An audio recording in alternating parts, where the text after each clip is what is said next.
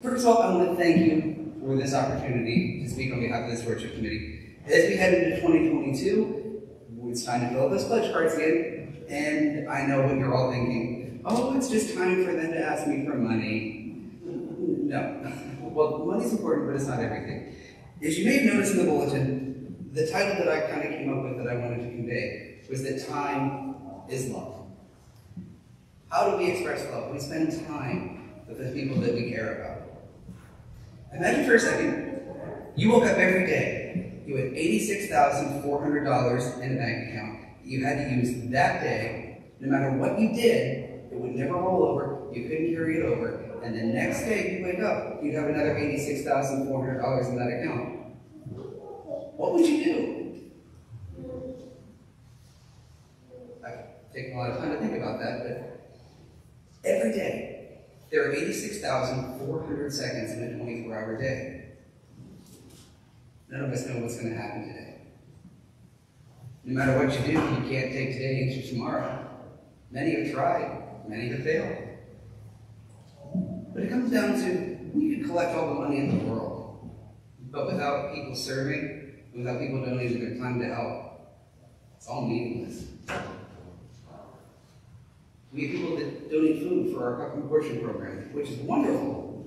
But without people donating their time to help cook and prepare that meal and deliver it, it's almost wasted.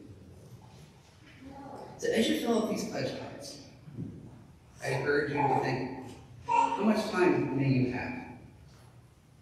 Time is a precious resource. I think it's one of the most precious ones we have.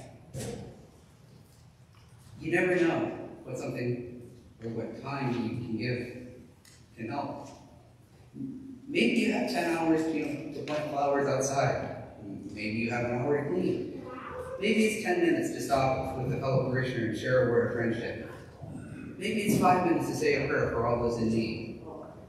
Or maybe it's a simple 10 seconds to take a smile and share that moment of love and compassion with a fellow human. So, as you fill that out, I just ask you to take a moment and think about time.